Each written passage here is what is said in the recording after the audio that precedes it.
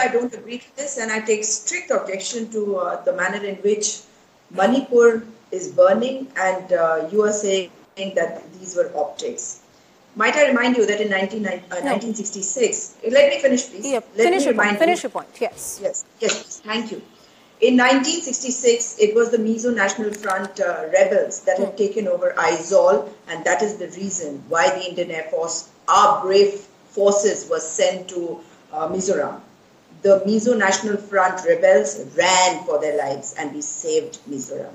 So when lies are being peddled, especially by ministers, they should be ashamed of themselves. When we talk about Manipur, Manipur is burning, and what did the naked king do? He stands exposed.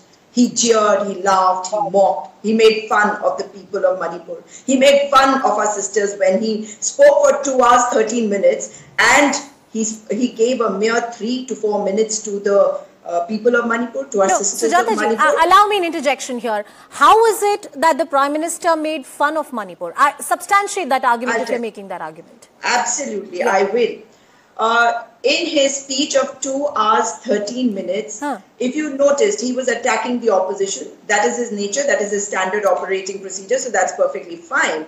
But yesterday was not the day for making fun of the opposition. At the moment, the opposition, disgusted by his men and women cheering him on, clapping when we were talking about Manipur, we kept calling him out, kept asking him to speak on Manipur. He refused to speak, right? And when the opposition staged a walkout, he immediately came to Manipur. And if you notice his body language in that fraction of a second, he was taken aback. He didn't expect it.